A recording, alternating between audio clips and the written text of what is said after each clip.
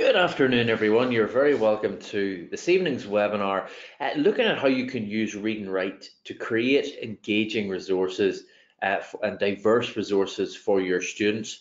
Apologies about the slight delay. We just have a large number of attendees and registrants for the webinar this evening, so I just want to provide an extra few moments to allow everybody to get registered in after, I'm sure, a busy day for you all. My name is Richard Michael, and I work within the Education Division here at TextHelp. As always, if you're familiar with our webinars, feel free to get in touch with me at any stage after the webinar. If there's anything that you perhaps see on the webinar today that's of particular interest to you, or there's just anything you want to chat to me about in terms of using Read and Write and increasing your use of Read and Write with your students, you've got my contact details there on screen. Feel free to reach out at any stage, and myself or any member of the team that you're speaking to on the phone will be more than happy to help you out with any of the questions that you ask. So we're here today to show you guys who are using Read and Write with students. You've probably been to webinars in the past where we've looked at the basics of using Read and Write and beginning to show students how to use Read and Write and how Read and Write can benefit them. But today we're here to show you how Read and Write can support you whenever creating differentiated resources and worksheets to support students using Read and Write. So I hope today aim to give you a step-by-step guide through creating a range of resources that support differentiated delivery for staff and differentiated learning for students across all subjects, whilst really engaging a wide audience of students as well at the same time. The webinar is currently being recorded, so you'll all get access to the recording in 24 hours time after the webinar has concluded today. Just something I wanted to draw your attention to. We'll hopefully get an opportunity to take a look at our website today as well. I do plan on going online at some stage as well. We have a training section of our website. That is where this was our little section of the website where we can help you out to get the most out of your software. Training, we've got YouTube channel as well, containing lots of different videos and showing you how you can get the most out of Read and Write. This video will end up on YouTube. This webinar recording will end up on YouTube as well as receiving the recording tomorrow evening. Of course, our webinars are already online, activities and guides that are contained within the training portal, and of course, all the way supported by our very good tech support team as well, should you have any technical questions that you would like to ask the guys. So as you know, Read and Write is available across every device. We'll hopefully take a look at a couple of the different toolbars today as we're going through the presentation. At the minute, you can possibly see at the top of my screen, I've got the Read and Write for Windows toolbar open up. So we'll begin with Read and Write for Windows, and then we'll hopefully take a look across at Read and Write for Google Chrome as well a little bit later on in today's session. So for those of you that are unfamiliar, Read and Write works as a toolbar. If you can't see my toolbar dock to the top of my screen, you can see in the image that's currently on your main screen, you'll be able to see the Read and Write toolbar on there. So who does Read and Write benefit? Teachers, SENCOs, exam officers can benefit from using Read and Write. Parents can benefit from using Read and Write as well, anyone that's got Read and Write in the home. Of course, the obvious one there, students can benefit from using Read and Write. Students on a day-to-day basis in lessons, whenever they're studying, whenever they're working towards completing assignments, there's tools, learning tools within Read and Write that can support them any time in any place. And of course, it'll all benefit the principal or the school head whenever students are achieving results that are of benefit to the overall school. So I suppose Read and Write initially started out as a tool to support struggling readers and writers, and I suppose that's how Read and Write ended up with the name Read and Write. But since then, it's become a tool to support a lot more areas of your school. In fact, any EAL learner, any learner whose first language isn't English, they're wanting to learn the curriculum in English, and therefore having a tool like Read and Write becomes very important to those students, as it allows them to access, using the various tools of Read and Write, everything that they're learning in the new topics that are being presented in front of them. SEN students, any student with dyslexia can benefit from using Read and Write. Our screen masking tool as well can benefit any students with Erlen syndrome or suffering from scotopic sensitivity, especially when looking at a screen. Your MFL learners as well, so any student who is studying a modern foreign language can use the features within Read and Write to improve their fluency and listen and hear how they sound compared to correct pronunciation with our international voices, as well. Vocabulary tables will also help with all three of these areas, really, to help students to become familiar and more comfortable with new terminology that they're learning. So in turn, these are various groups of students, and of course not forgetting your auditory and your visual learners as well. These are all groups of students that you guys are creating resources to stimulate and engage and include in all of your lessons. So with all of these learner profiles, these learner types in mind, we're going to look today at how we can create engaging and diverse resources using Read and Write to support these students. So we'll take a look at the products in action now, and just hopefully starting off with Read and Write for Windows, and hopefully if we have time, Read and Write for Google Chrome thereafter. One other point just to make out, I normally put this up on screen, but I don't have it today. In your GoToWebinar window that's currently on your screen, you will be able to see a question panel. If you do have any questions throughout today's demonstration, feel free to type your question into that panel, and I will do my best to keep a close eye on that as we're going through today and answer any questions that do come up in that little chat screen. Of course, all your microphones are muted today, so the best way of asking a question is via the chat function, that question function. And of course, at the end of today, I'll hang around for any questions that you may have to ask me just at the end. So, of course, any questions, there we go, feel free to ask those at any stage. And what I'm going to do is I'm going to open up a Word document first of all, and take you back to the very start, the basics of using Read and Write. So here we have Unit 1 of a BTEC in Business. And for those of you that don't know, or maybe unfamiliar with Read and Write, the core functionality is the play icon here, just left of center of the toolbar, and it allows me to read any text aloud. So first of all, even before we look at how Read and Write can support you when creating resources, by providing your students with Read and Write and encouraging them to use Read and Write and that it's on the system, they can simply click on any text that they want to read, like the case study, the outline here, followed by play to have the text read aloud for them. You are part of a team that work for a government agency called Business Northeast. Just turn my volume right up to 100 and let you hear that again. The company has been commissioned to hold an exhibition about business opportunities in the Northeast in order to attract and advise people of what opportunities are available to them from starting. We can pause the text at any stage. We can stop. We can skip forward, skip back. You are part of a team that work.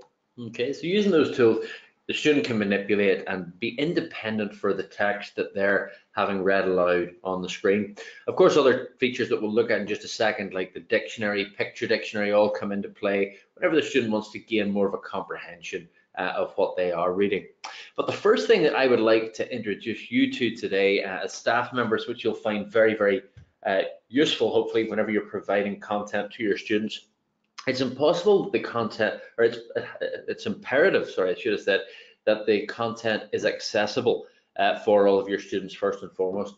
If the text isn't accessible, this document that we're looking at is accessible. If it's not accessible, the student won't be able to read it. So if they are an English language learner, they may not be able to read this text and may require something like Read and Write, maybe due to dyslexia, they're having difficulty reading certain terms or reading certain sentences of this text. So it's really, really important that all of the text is accessible. If I just open up a PDF file, now most of my PDF files on my system tend to be accessible PDF files already, but I'll give you an example. If I'm opening up a PDF file using PDF Reader in Read and Write toolbar, go to my training materials section, and if I open up, for example, here, and PDF scan. Okay. Now, if we say, for example, that this is an inaccessible PDF file, a PDF file that can't be read aloud. So if I was trying to click on this text or highlight any of this text, I can't because it's simply just an image containing text. Now, that's not very accessible for my students. And whenever I was teaching myself before joining Text Help, I used to come across an awful lot of PDF files that were fantastic, containing a lot of really important information. However, I wasn't able to make any changes to it, to adapt it to my own students. which I used to find very, very frustrating, and I ended up used to having to rework a lot of PDF files that I found, in order to create them for my class, which took an awful lot of time. But therefore, there's a feature that I'm going to show you now in Read and Write that can possibly save you a lot of time by making text like this accessible. So it is a PDF file, just it's been a scanned page of a booklet turned into PDF format. What I'm going to do now, I'm going to introduce you to our scanner. And our scanner has the ability to convert large amounts of text to accessible format to allow any of those struggling readers to access it. So I'm going to show you the inputs. I'm going to start off by clicking on the main scanning feature. So I've just clicked on the main feature on the toolbar, and two different types of scan that you can carry out here. You can scan from device, or you can scan from file. So the device may be, and you can see in the image there, a flatbed scanner connected up to your laptop or PC, or it may be an iPhone, or it may be an iPad where you've taken a photograph or an image of something, and you can hook that device up to your laptop and extract any file, any inaccessible file from that device, and turn it into an accessible PDF or an accessible Word document. Now what I'm going to do is I'm going to select a file. So I've selected the file option, and I'm going to click on select file, the blue hyperlink here. Now this takes me to the folders in my system to where I have a PDF file that I may want to scan. So I'm going to click on education. I'm going to click on PDF scan, and I'm going to turn it into a Word document. Okay, so that exact same, that portrait of survival PDF, I'm going to convert it from an inaccessible PDF directly into a Word document. I'm going to click on scan. Now the last thing I'm asked to do, I'm going to save it to my desktop as well. So portrait of survival scan, and click on save. Now the OCR that you're currently seeing taking place is optical character recognition. So during the scan, it's going to analyze that PDF file for any text that's contained within that image, and then it's going to convert it through and create a Word document for me. So all of this text is now in a Word document. Now you may look at it and think, oh, it's not perfect, but this is simply how it looked in the PDF file. I can now access all of this text. I can highlight all of this text. I can click on any of the text and use the play icon to read it aloud. Okay, I can take a full sentence if I didn't want to have this sentence in my text. I can manipulate this text using all the editing tools of Microsoft Word because it's now fully accessible as a Word document. There was another thing that I could do at this stage, but really was unhappy with the layout of the text. I could go back into the text. I could simply copy or cut that text and paste it as plain text, this little A, okay, into a Word document. I suppose there's some spaces I could go back, and it now just looks like plain text. So if you're unhappy with the formatting, you can always change that by copying and pasting as plain text into a Word document. So that is one way that you can guarantee that all of your text will be accessible for your students. The next thing I'm going to do is I'm going to open up another PDF file again. So again, inaccessible text, thinking about text that can't be accessed by students. If it was just a snapshot that I wanted, if it wasn't the entire document that I wanted, just click on PDF Reader this time.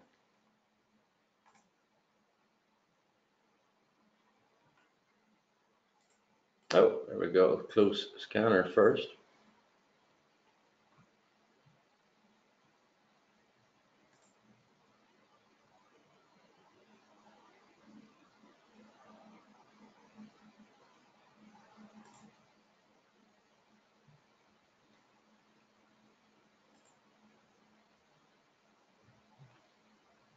Go.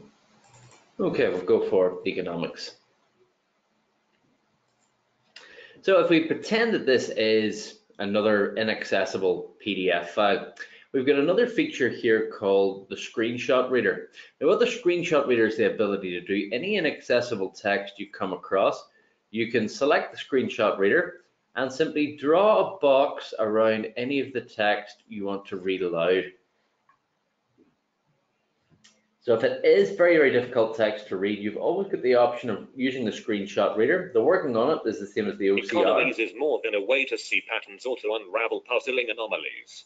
Its fundamental concern is with the material standard of living of. Okay, and we'll get our play icon to reread any of that text to save us drawing the box each time.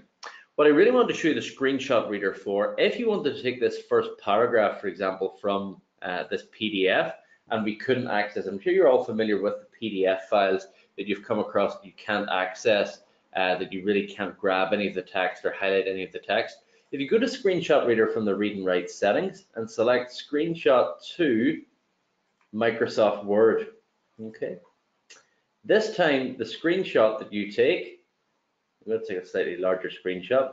This isn't going to be read aloud for me, but what it's going to do is it's going to be taken from this PDF file and placed directly into a Word document, okay, where then I will be able to make any changes or edits to it. I'll show you that one more time with the Portrait of Survival PDF file. So open up the original PDF file.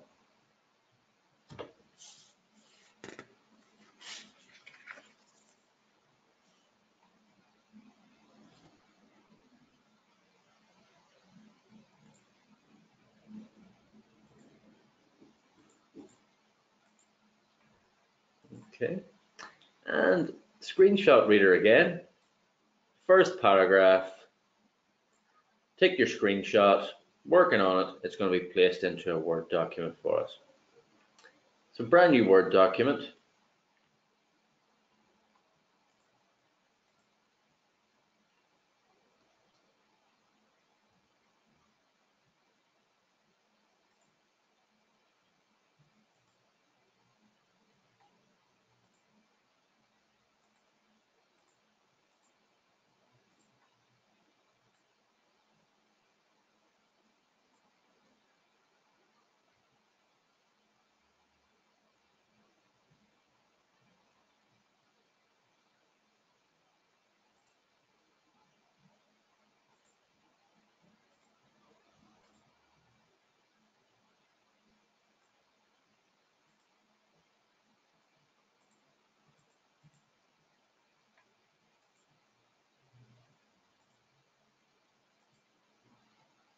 I'm not quite sure where it's disappeared to.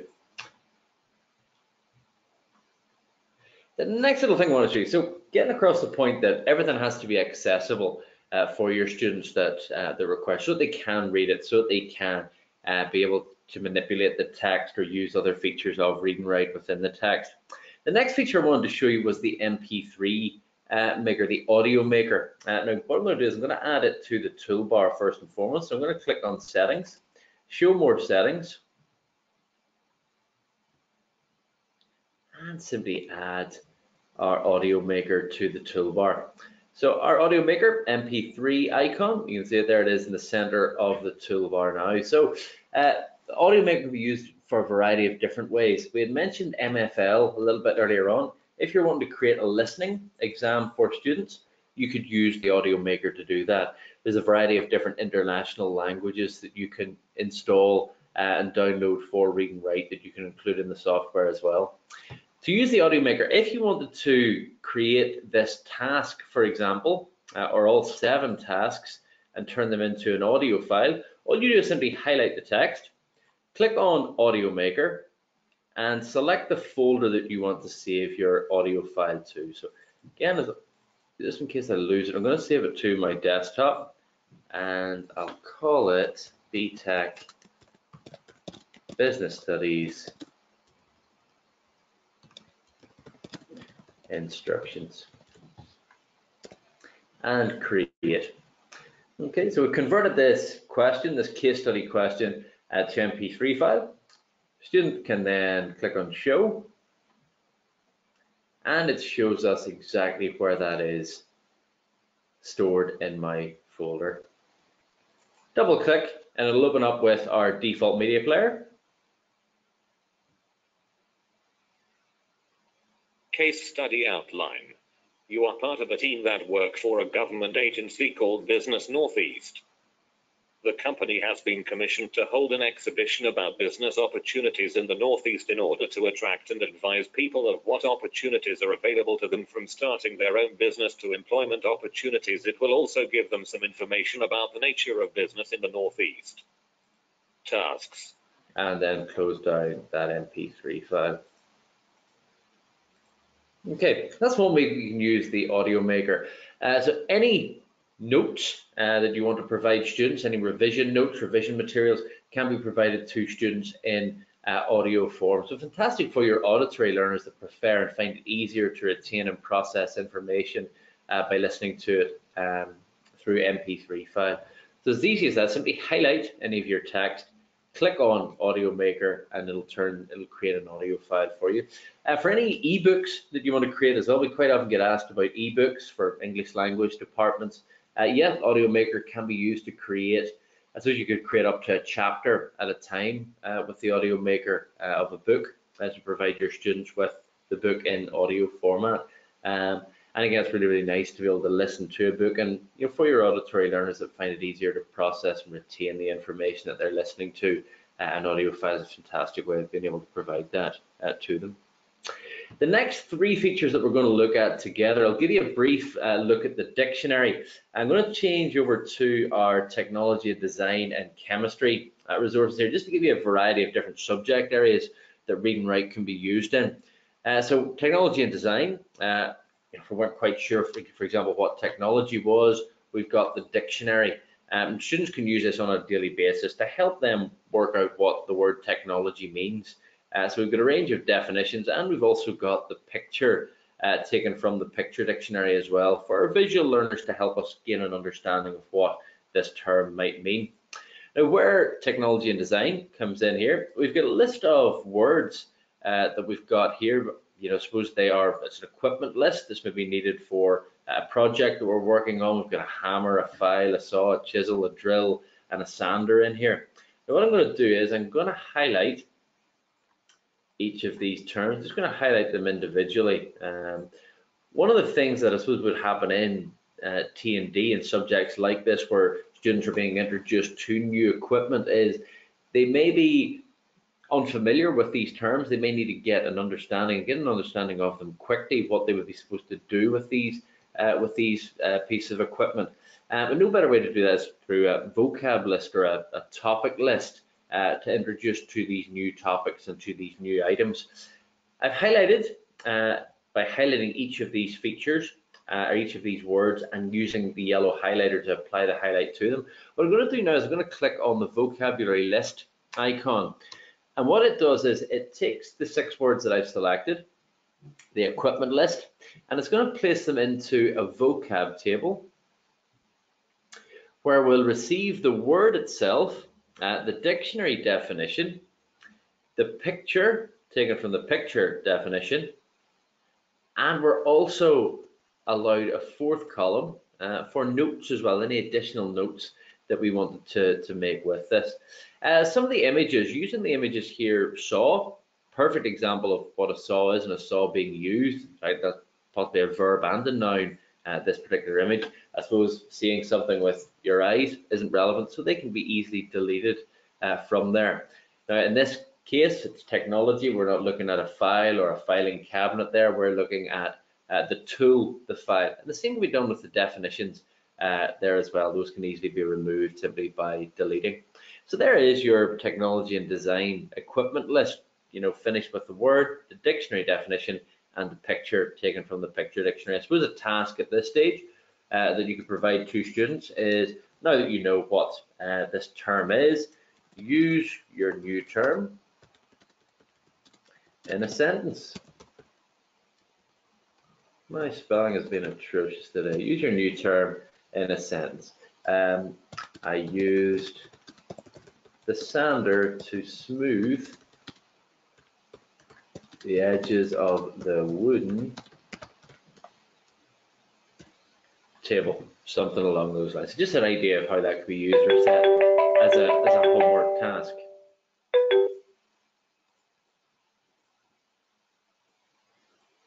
Okay, apologies about that.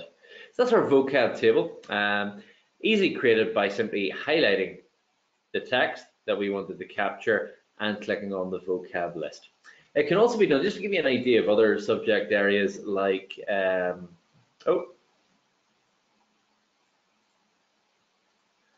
like science, like chemistry, for example. I'm just going to remove those highlights by pressing the Erase Highlights button. Magnesium, for example, looking up at the picture dictionary, we get the chemical symbol for magnesium. Oxygen. Okay, and so if you want to create, I suppose, a vocab list of elements within chemistry, exactly the same thing applies. Highlight the text and simply click on vocab list to create a vocab list with each of those elements.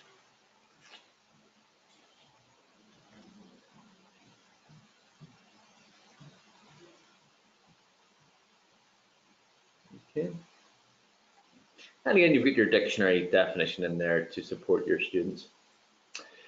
The next feature that I wanted to show you today, just before we finished up, was the voice note.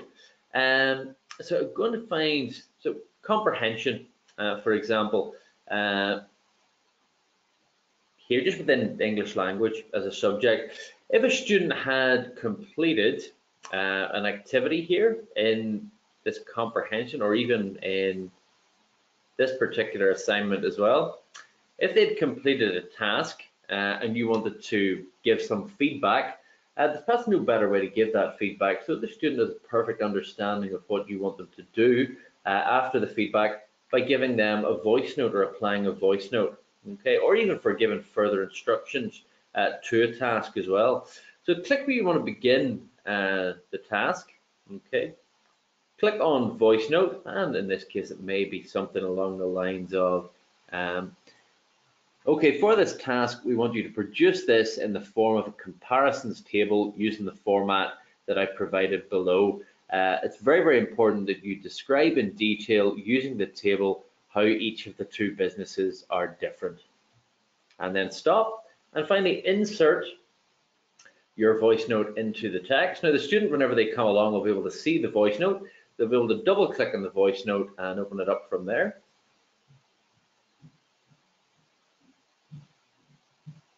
Okay, for this task, we want you to produce this in the form of a comparisons table using the format that I provided below. It's very, very important that you describe in detail using the table how each of the two businesses are different. Okay. That's the way we can leave the voice note. It just gives the student that option to listen to the voice note, to hear your voice, and to be able to maybe have a better understanding of what task you want them to complete.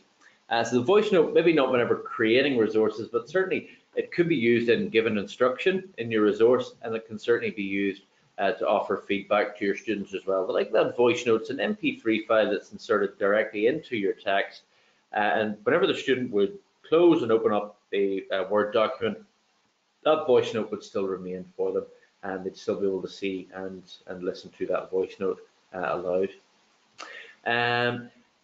One last feature that I want to show you, just going to go to the comprehension task. So in here we have some key stage 2 English at the shop. So Jake went down to the shops. If a student is wanting to find out a little bit more information about what shop is or shops are, okay, there we have the dictionary definition. Now where you can help out with this is in the resources. You can simply add in images to support this as well. So if I wasn't sure of what the hairdressers was, I could simply look up the image and place the image for hairdressers in there. Police station, and insert the image for police station in there as well. To just give the student a little bit of reinforcement that that's what these terms mean. So there's a perfect example of how you can create, I suppose, more diverse, engaging resources, even just using something like the picture dictionary.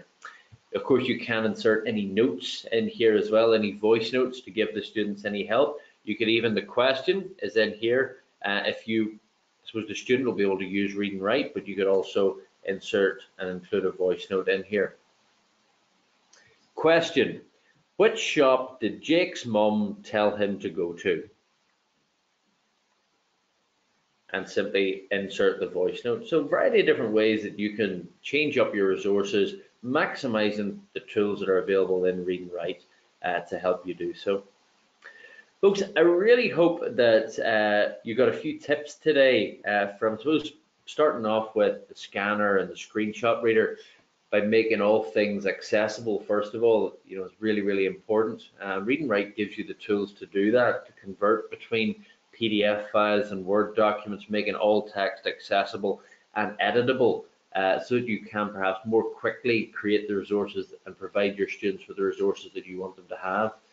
Also with the vocab table as well, being able to provide dictionary definitions, picture dictionary, images in there as well to help students build an understanding and reinforcement of what the new terms that they are learning are all about. The audio maker function as well, being able to provide revision notes in audio format, being able to produce audio books for your students as well. The audio maker is a fantastic resource for that. And also the voice note, being able to leave your feedback, give further instructions with your voice is a valuable tool as well whenever you're creating resources for your students, and it's all available within the Read&Write toolbar.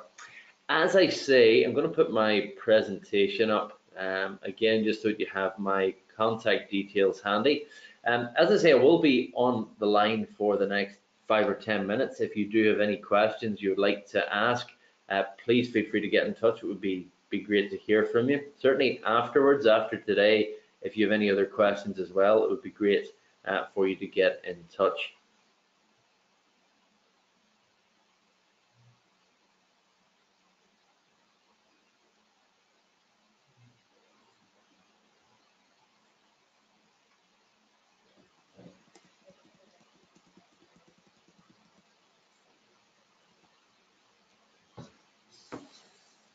One last thing I just wanted to run past you and give you an idea about.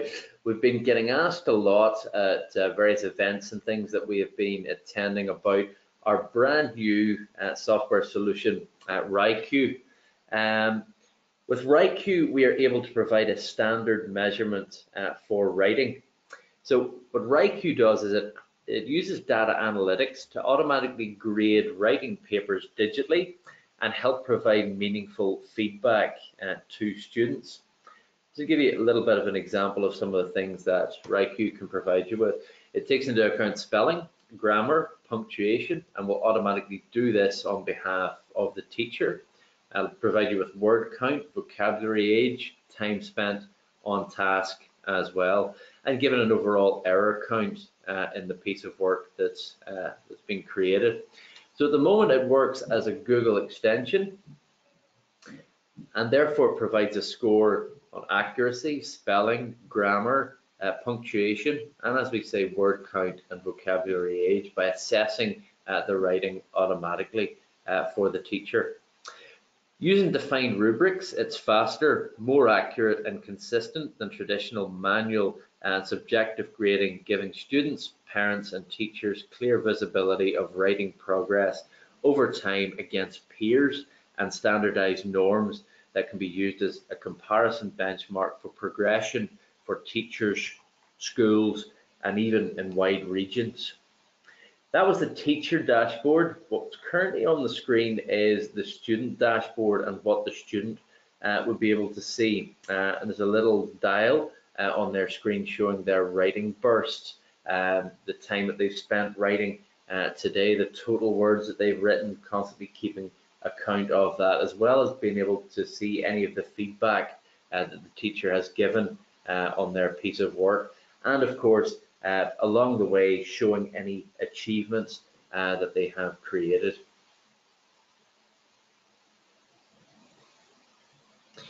So in short, it saves teachers hours of time on spelling and grammar and marking.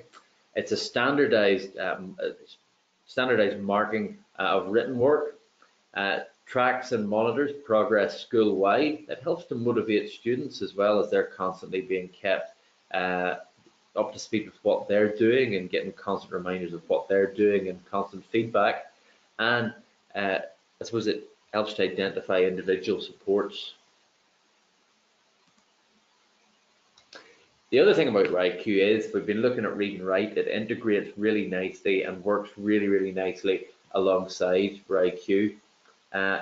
WriteQ provides the assessment, the feedback, and the tracking, and Read and Write provides the reading, writing, and comprehension for the two to work very nicely together. So just a little bit on WriteQ. Again, if you have any questions about WriteQ and how it works, again, feel free to get in touch. So we'll be hanging around for the next 5 minutes or so. Any other questions that you have, just let me know.